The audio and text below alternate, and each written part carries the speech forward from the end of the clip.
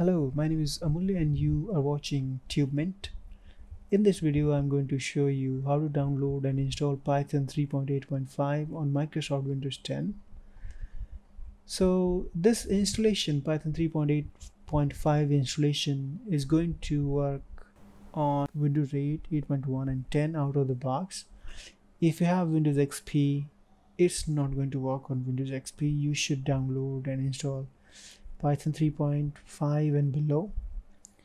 If you have Vista or 7, you can try, but there's a possibility you'll get errors while installing Python 3.8.5. So whenever you get any error, it's just because your system is missing some package. So go ahead and download it and then retry. Alrighty, so let's get started. Before we quickly go ahead and download Python 3.8.5 package, we want to know our system type. So go ahead and check your system type. To check your system type, you simply go ahead and locate these two buttons on your keyboard. So the first one is Windows key. The second one is pause break button on the right top of the keyboard. So press both keys together and then release. So Windows and pause button. Now you'll see here it says it's pulling this information from control panel, system and security and system. And then go ahead and check your system type.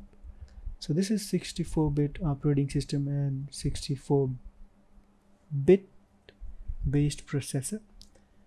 Now I know my system type is 64-bit. Your could be 32-bit, so you must know what your system type is.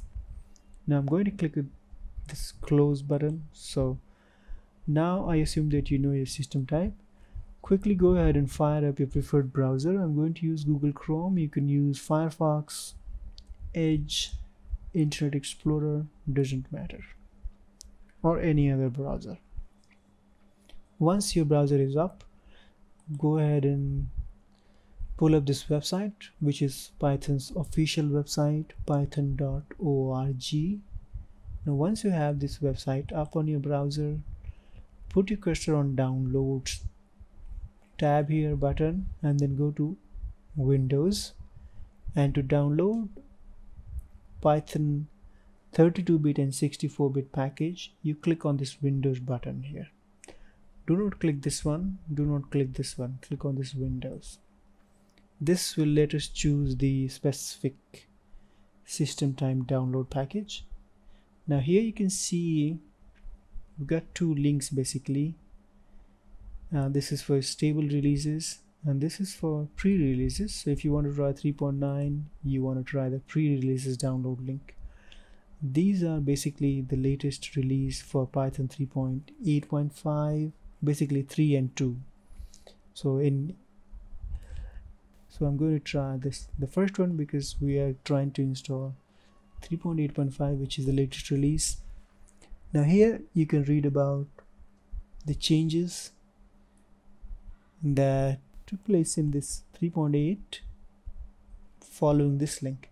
To download 32-bit and 64-bit Python, you simply scroll down to files section here at the bottom, and you can see you've got 6 links to download Python for Microsoft Windows.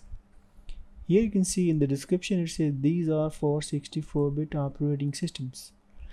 This is for AMD 64-bit, Intel 64-bit. So irrespective of your processor type, whether it's AMD or Intel, you should have no issue installing these packages.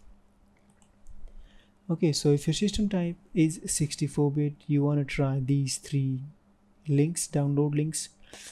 There are 3 types of downloads available. The first one is zip folder, which will be a bit kind of compressed one and smaller package, which you can download and import it to any system you want.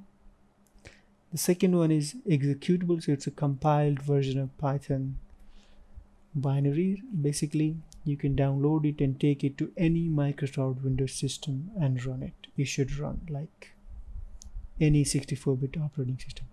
This is a web-based installer. This is what I'm going to use.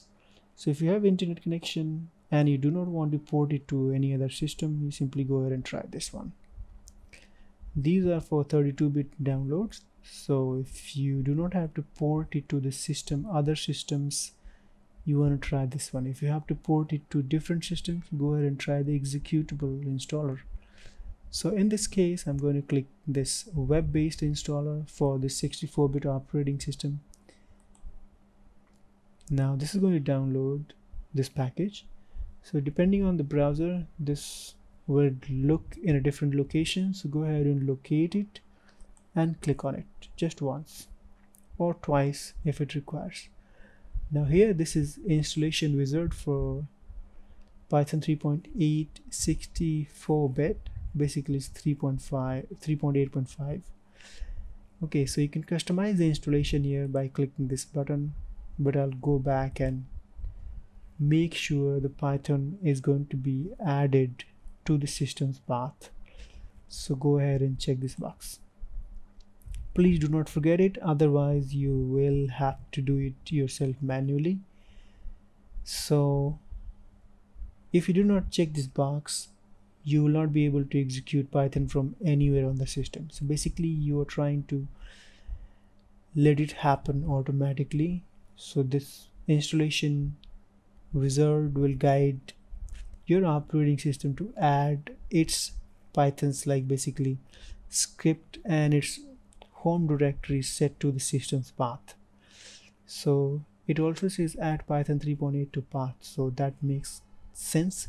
Now we can go ahead and customize the installation if you want. Otherwise you can simply go ahead and click install now, and it says includes idle pip documentation and creates shortcut and file association. So if you want to customize, you can click here, otherwise click install now, but I'm going to customize it. I do not need the documentation, and you can see it's going to download the package manager, pip, TCL and TK, which is TK enter and idle. And this is going to install the launcher, PyLauncher, and it's going to be for all users. So now you can go ahead and, if you do not need the documentation, uncheck it, otherwise leave it, and then say next. Click on this here, install for all users, and this will customize the directory. Now the installation directory is going to be under program files and Python 3.38. If you want to change it, you can change it, otherwise simply say install. You might get user account control window, say yes, and this is going to start or initialize the installation on your system. So it says installing Python 3.8.5 executables, 64-bit. Shouldn't take a long time. It's not a big package. So what I'm going to do once it's installed, I'll go ahead and launch my command prompt, PowerShell, and check if it's going to recognize the Python. We will go ahead and check the Python version. Then I'll go ahead and execute few Python scripts, and then we'll go ahead and write a hello world program, save it on the system, and execute it from the command line. Now you can see it says setup was successful. You can go ahead and close it, and we have Python installed. So I'm going to quickly minimize it. Go to start menu and launch your PowerShell. PowerShell is here, and let's see if I go ahead and say Python uppercase V, do not type lowercase, uppercase. Now it says Python 3.8.5. If you just say Python, it will take you into the interactive shell of Python. Let me quickly enlarge the font size. Okay, now hopefully you can see it. Now if I go ahead and say something like print, it will go ahead and print whatever you want. you can do the arithmetics.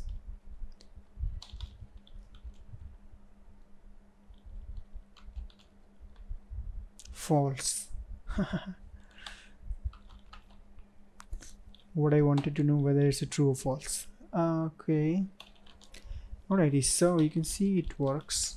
What we need to do, I need to exit here. Now I go ahead and say CMD, check with CMD here. Python is working, so it's a 3.8.5, so it added to the system's path. Now I need to exit, and you can see you got a lot of other things installed with Python. You can see, you can go ahead and check the Python idle. So let's have a look at the idle. This is basically Python's text editor. You can run Python here as well.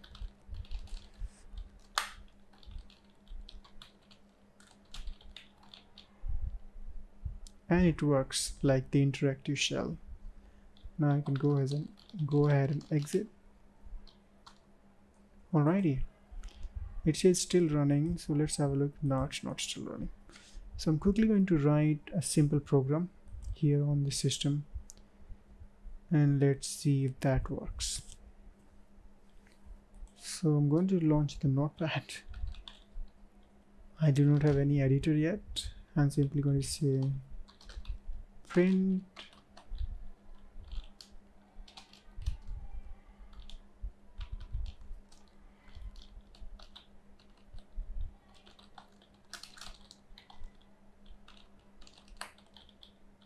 and this should work. If I could just go ahead and save it.